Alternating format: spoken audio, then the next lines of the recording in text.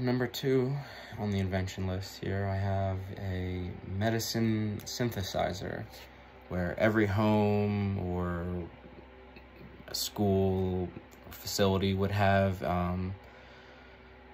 the chemicals and ingredients required to create any medicine from scratch, in terms of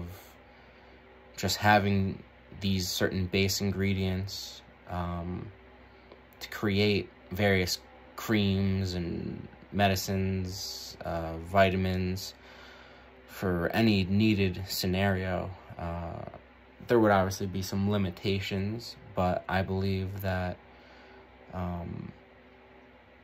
if you have like a modular type system where you could replace canisters of certain base chemicals or elements, or you could just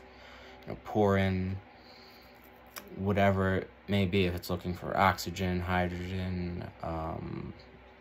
various alcohol or solvents, or I'm not a chemist, I definitely don't claim to be, but my understanding is that a lot of our medicine is pretty simple formulas that could easily just be synthesized on the spot, and this would keep it in a way that it would be useful in terms of the medicine wouldn't expire. Since it has been synthesized, it wouldn't start to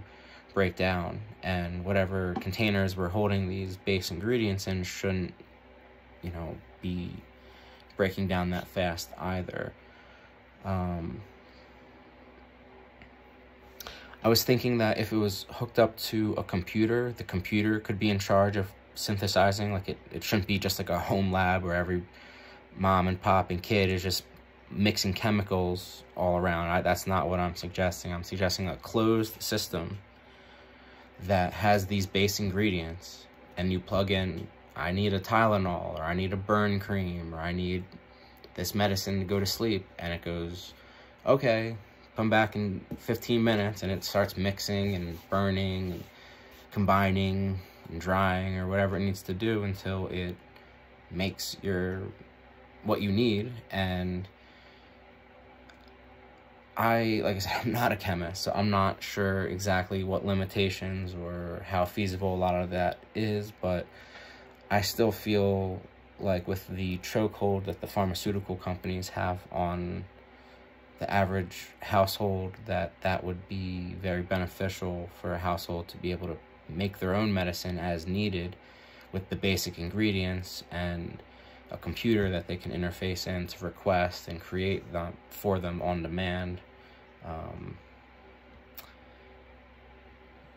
So yeah, I think that covers most of the idea. I think I had some notes here saying that maybe certain chemicals would have to potentially need a prescription or doctor's note, if it's a controlled substance thing. But I still think, even if you have the base ingredient for whatever painkiller,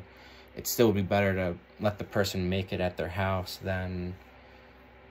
having to travel and go out. And especially with all these sicknesses and pandemics, when somebody's sick, the last thing they need to do is go out into public and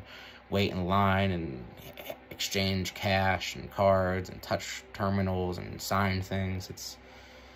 doesn't make any sense.